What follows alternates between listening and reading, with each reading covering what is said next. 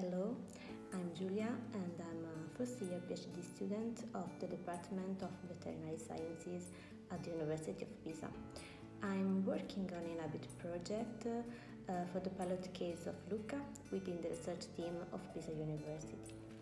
The project in Luca is focused on investigating how the human-animal bond as a nature-based solution can support the quality of life in the urban environment and how it can increase the health and well-being of people. What I like the most, besides of course the value of the human-animal bond, is the importance given to the involvement of people in decision processes through the co-design of actions with a bottom-up perspective.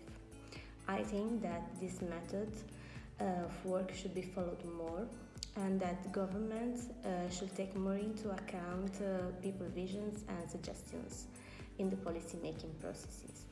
Last but not least, the principle of inclusion that is at the basis of the project makes me very proud of being part of it.